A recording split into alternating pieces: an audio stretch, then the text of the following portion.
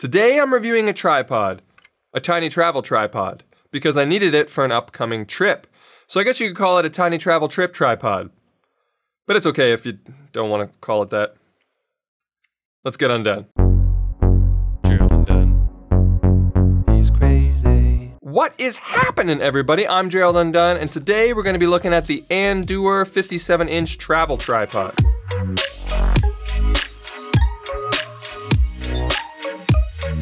Now, quick disclaimer about this tripod, which also has a bit of a fun coincidence attached to it. I have a shoot coming up next week that has very specific weight and size requirements for what I'm allowed to bring. So I was debating on whether or not to bring my current travel tripod that I already have, bring a monopod, bring like a Joby GorillaPod, or just bring nothing at all. And that list got significantly shorter when I realized that my current travel tripod was doing this.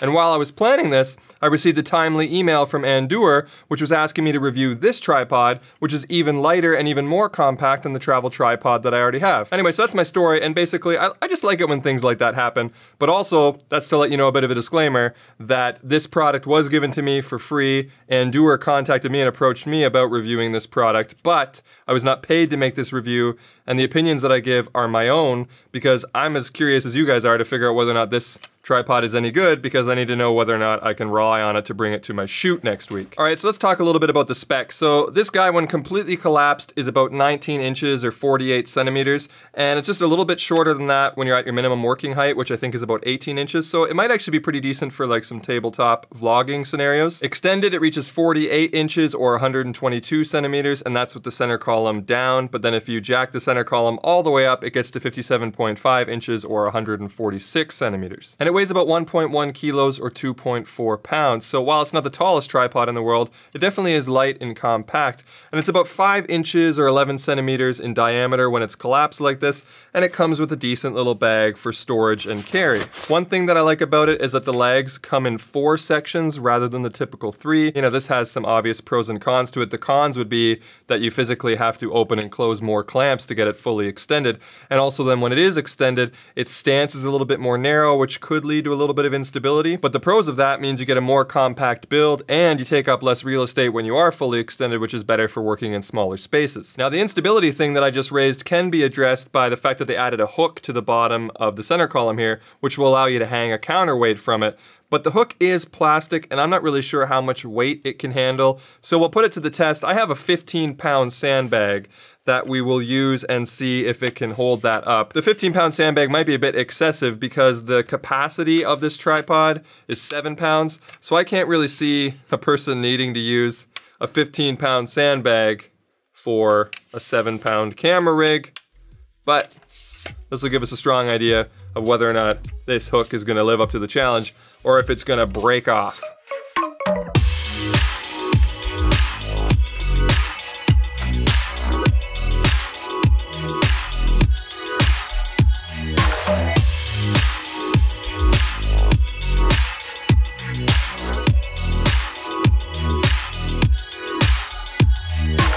Alright, well that actually worked out quite well, and I was a little bit surprised because I went over double the capacity. Another thing that I wanted to talk about was that it says that it has aluminum construction.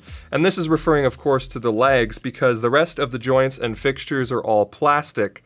But that's kind of to be expected for a tripod at this price point. Speaking of price point, it comes in at $41.99 Canadian, which is about $32 US, and is a little bit cheaper than some of the competing models I've seen in this design, which are usually in the $50 to $60 category. And it comes with a phone clamp, which is actually pretty decent construction, and nice and solid and a good fat grip on it. And I paid like $20 just for one of these alone from Joby, so it's a nice little value add.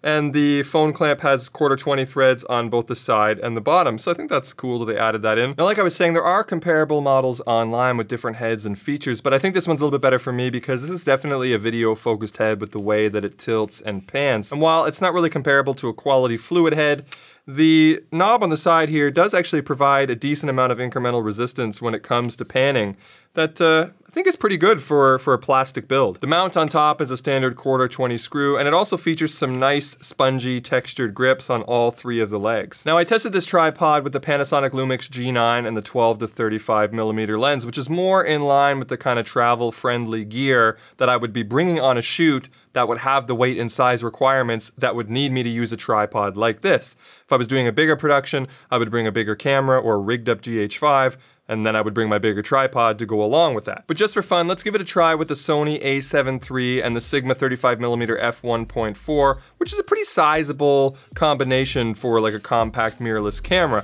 with the Sigma being quite a hefty lens and the Sony being a full frame camera.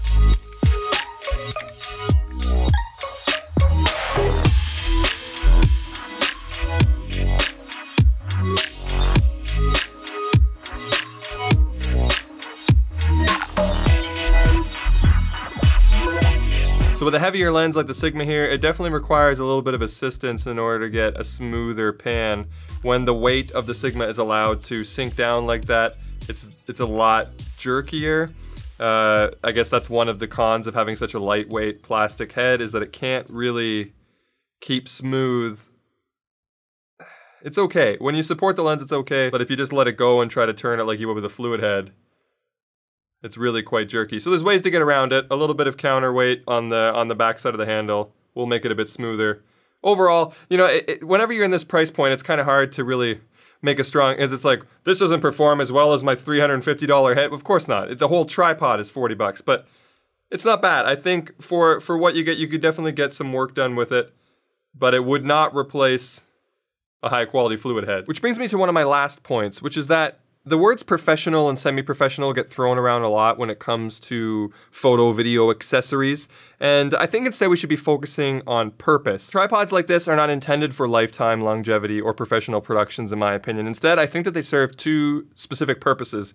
One is a lightweight stopgap, like what I'm going to be using it for in the upcoming shoot when I can't actually bring the big gear that I want to be bringing. And 2 would be more kind of like a semi-disposable travel tripod. And I don't mean disposable like you plan to throw it away, but that instead you plan on putting it in situations or taking it to places where it's to fill a very specific, probably temporary need. Now, if you're a first-time tripod buyer, but you're serious about photography or videography, I recommend that you go right into a high-quality tripod from the get-go, especially one that has a future-proof capacity, because those will last you decades. And in the long run, you'll probably end up spending less than you would have if you kept buying and replacing less expensive tripods over the same duration of time. On that note though, if you're just a hobbyist who doesn't really put much weight on their tripods or doesn't really put their tripods through that much stress, this might be a great full-time tripod for you. And if you already have a big mean tripod and you're just looking for something small, light, and compact to travel with, I think the Andoer 57-inch travel tripod is a solid choice for the money. If you have any questions about the tripod, leave them in the comments and I'll do my best to answer them. But in the meantime, I have a question for you.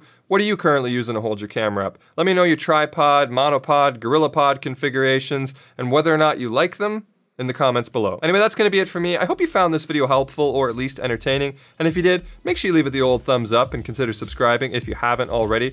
But if you did not find this video helpful or entertaining, feel free to hit the dislike button twice. All right, I'm done.